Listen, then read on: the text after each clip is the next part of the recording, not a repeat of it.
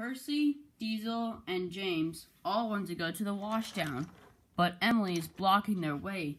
She will have to move before any of them can get there. Who do you think will get to the washdown first? Here's James, but how will he get Emily to move? He's blowing his whistle as loud as he can.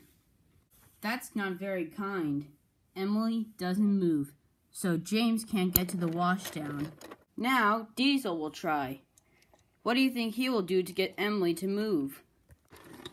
Diesel is trying to shunt Emily out of the way.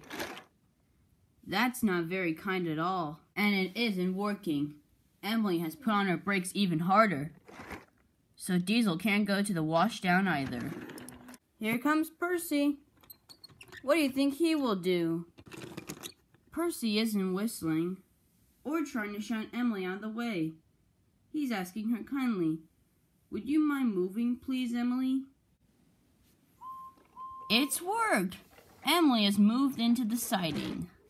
Percy will be first to the washdown, and all because he asked kindly.